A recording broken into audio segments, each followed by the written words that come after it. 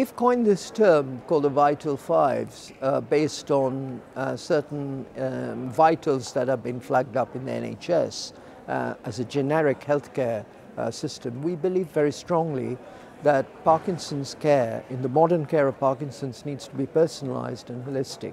It's not just about fiddling around with tablets and looking at motor function.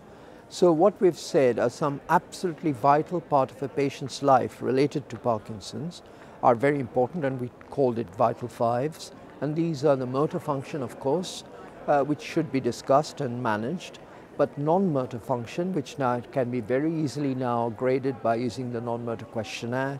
Patients complete it, literally takes a few minutes to complete, but also absolutely to make sure that people have addressed the bone health, because osteoporosis is very common in Parkinson. If you don't address the bone health, people might fall and fracture themselves. That leads to hospitalization. So bone health is one of the vitals. Vision is crucial to the lives because poor vision leads to falls. Poor vision can lead to accidents if somebody's driving. And we know vision is affected at Parkinson's from the very early stage. People have color vision issues, people have double vision, people have difficulty focusing on reading. So these things need to be addressed. Dry eyes can be very dry, you need eye drops. So vision being another part of the vital.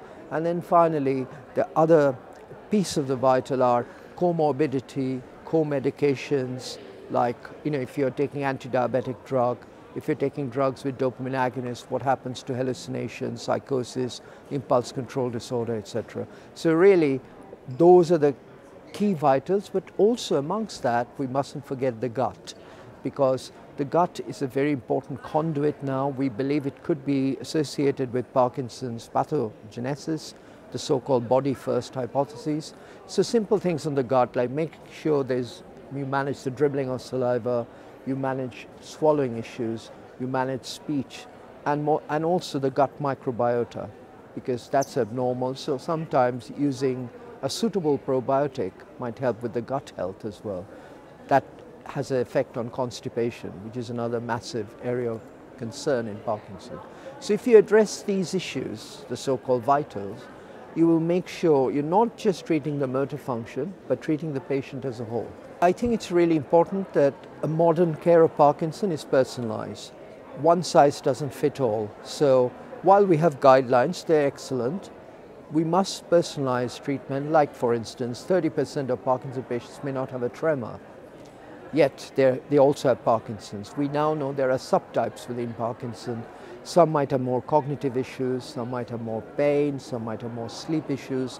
Identify that, address those, but in addition, don't forget gut, vision, and oral health as well. I didn't speak about oral health. So gut, vision, oral health, and bone health.